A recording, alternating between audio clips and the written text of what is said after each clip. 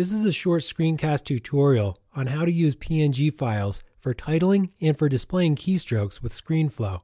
If you're a regular ScreenFlow user, you're aware of the software's shortcomings in these two areas. It's rumored that help is on the way in the next release, but in the meantime, let's take a quick look at how we can use the transparent qualities of a PNG file for displaying titles and also keystrokes.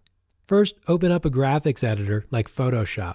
If you're going to be producing a series of titles or slides for overlaying, consider using just one master file with multiple layers that you can show and hide as you save each out for the web.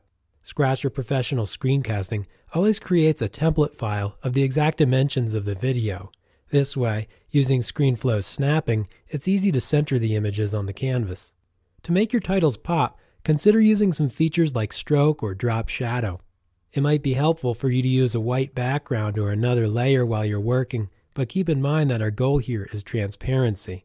So when you're happy with the image, use the keyboard shortcut of Apple Option Shift and S to save for web and save the file out to the dedicated folder that holds your slides. Curious where those keystroke images came from? Well, that's actually part of what we're explaining here, and we'll get to that in a moment.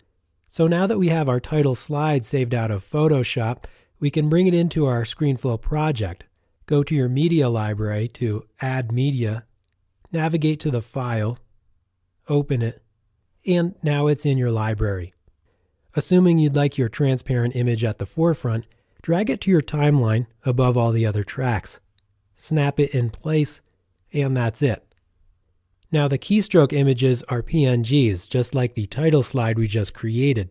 You can download a free set of PNG keyboard icons at keyboardicons.com, where you can also pay for a premium set of vector-based keyboard icons.